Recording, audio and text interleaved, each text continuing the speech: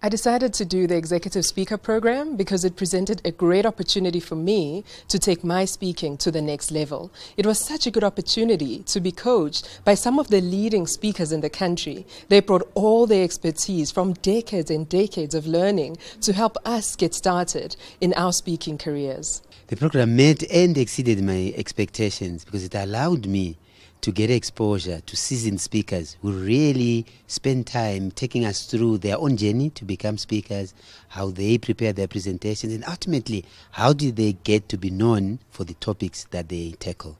I got so much more value in terms of the learnings, in terms of how I project, how I interact with my audience, the key things to communicate, having that set of key points that you want to get across to your audience, and just having an objective and realizing it's really about your audience and not really about you. So I think those were very key learnings for me as I went through this course. The people in the program were exceptional. We had individuals who were entrepreneurs, who were coming from corporates, and they all came at different levels in their speaking, and we were growing together.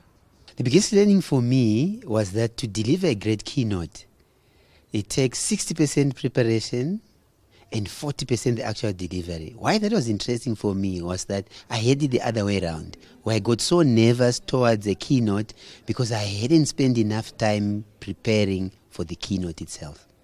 I think learning about the process of planning for a speech, understanding your audience, understanding the key message you want to get across, practicing it, being sure that the key message you want to leave with them is really communicated effectively. I think all of that has really enhanced my ability to deliver better presentations, and I'm going to apply it going forward.